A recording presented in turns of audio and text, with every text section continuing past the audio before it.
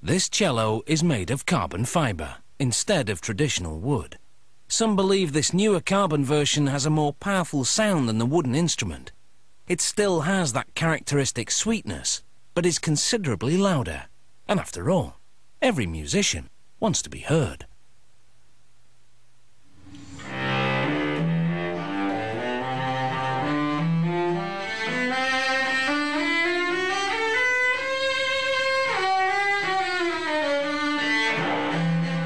The carbon cello is the masterstroke of a Boston symphony cellist who noticed waves resonate loudly against carbon fibre bolts. The top piece of the cello is cut from fabric that's woven with carbon strands. This material is stronger than steel, yet electric shears easily cut through it.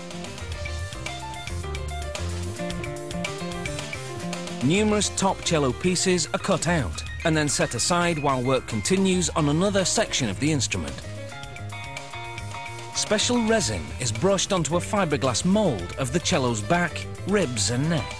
The mould has been pre-waxed to keep the resin from sticking to it.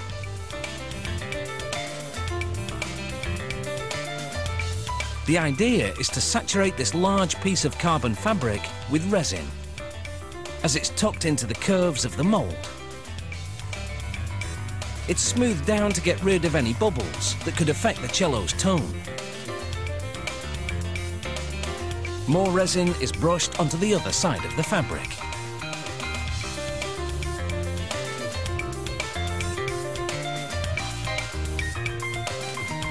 Any surplus is sponged away. And then, to build a laminated carbon fibre shape, more fabric and resin layers are added. The layers are covered with nylon-like material, and the edges of the carbon fabric are trimmed. Next, perforated plastic is placed on the nylon, and absorbent batting is piled on top of that. A vacuum pump is installed, and a large plastic vacuum bag is draped over everything. Then the vacuum is activated. It sucks out the air and any excess resin.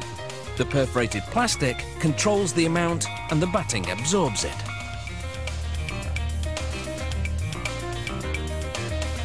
While it's still under vacuum, the whole thing is put in an oven to bake the carbon fibre layers together. After the batting and plastic are peeled away, it comes out looking like this. The layers have fused together, and the shell has a sleek look to it.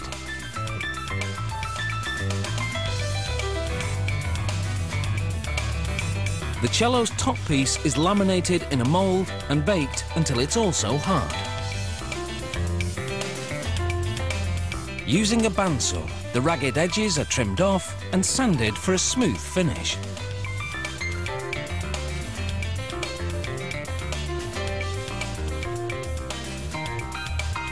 Now the cello top piece is clamped onto a fixture that has stencils on the back.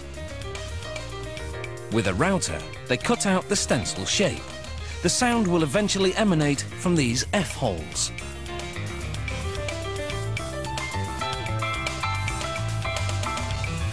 The company label is glued to the inside of the cello's back section.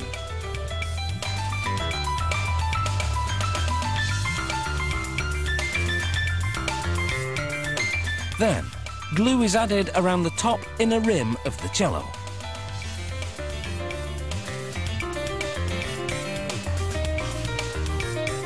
The back is taped tightly in place while it hardens.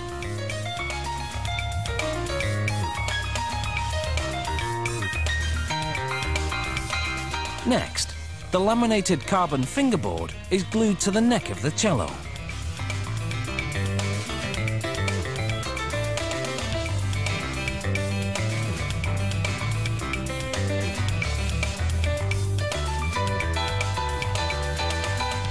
Holes are drilled into the peg box, and pegs which are used to tighten the strings are inserted. Soon, this cello will be more than just a shell. Coming up, they raise the curtain on its inner workings.